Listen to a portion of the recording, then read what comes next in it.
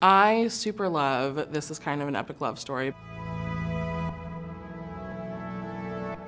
My biggest recommendation is definitely Adib Khorram's Darius the Great is Not Okay.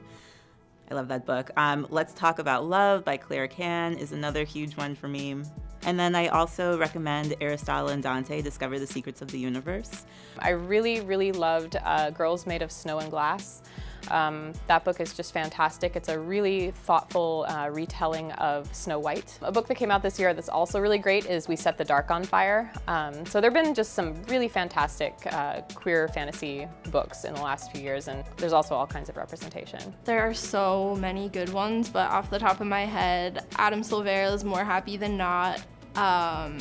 Juliet Takes a Breath by Gabby Rivera is one of my favorite books of all time. And then the upcoming All of Us with Wings by Michelle Ruiz-Kyle.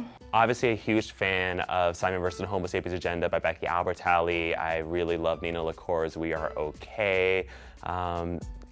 Ramona Blue by Julie Murphy. That one really spoke to me as well. I can go on and on.